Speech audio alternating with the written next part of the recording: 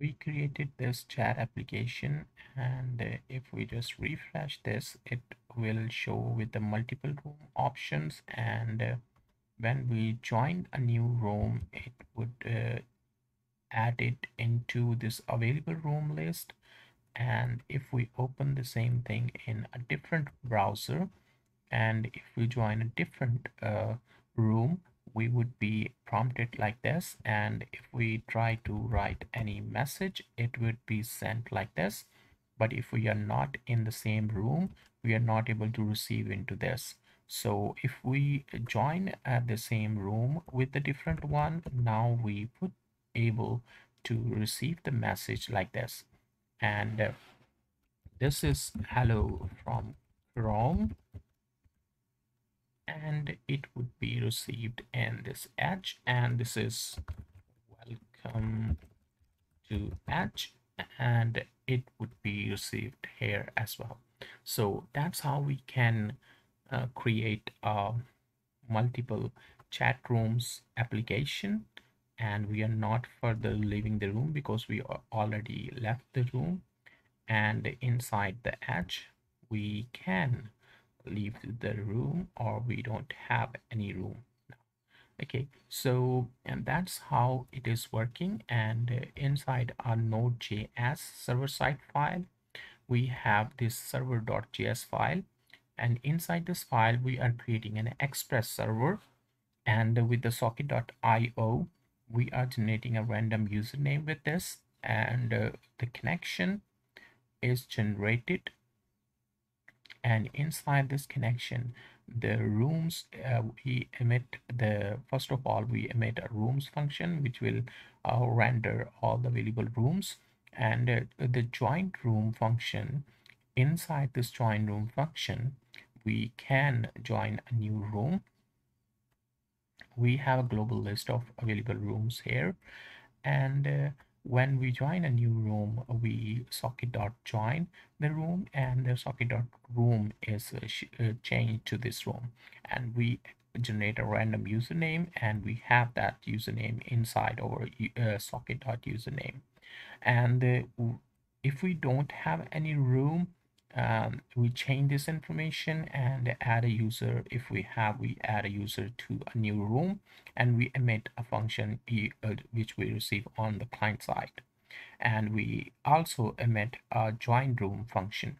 So these are two functions that we emit. And if we leave the room, we emit socket.onLeave event. And if there is a room, we leave that room, and we minus the rooms list, and we delete a room, and we emit the list.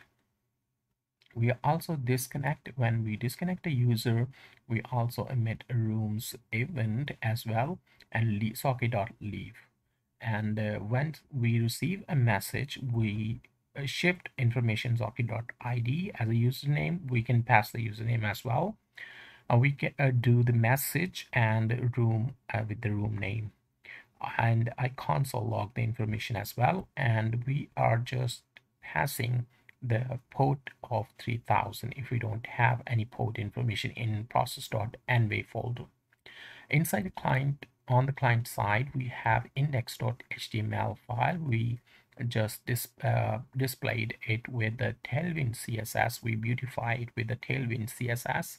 And this is how we are having a message information. And we have a div for the message list, and we have a form div with the input and a button, submit button. And we also have a model for creating a new ROM. And we are using a socket.io library, and inside our JS folder we have app.js file. This is our app.js file, and inside that we have information of update room list, as well as we create a message item. And if we are self, we are just changing the background color to green, and if we are not self, we leave it for the gray.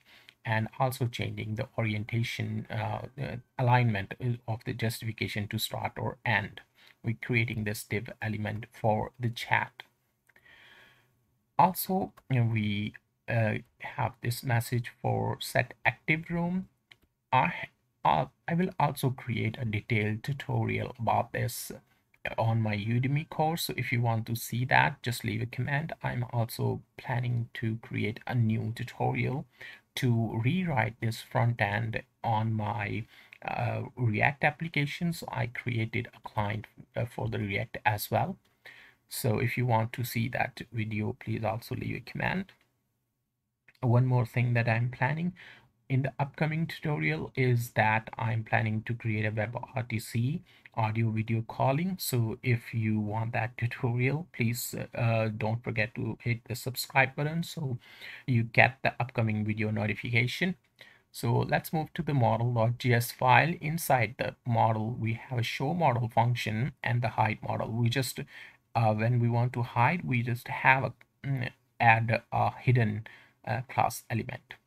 And inside the show model, we are queuing some divs, and we are just adding values to that divs and just hitting a click event, and which will emit a join room event with the room name from the model input value, and we hide the model afterwards.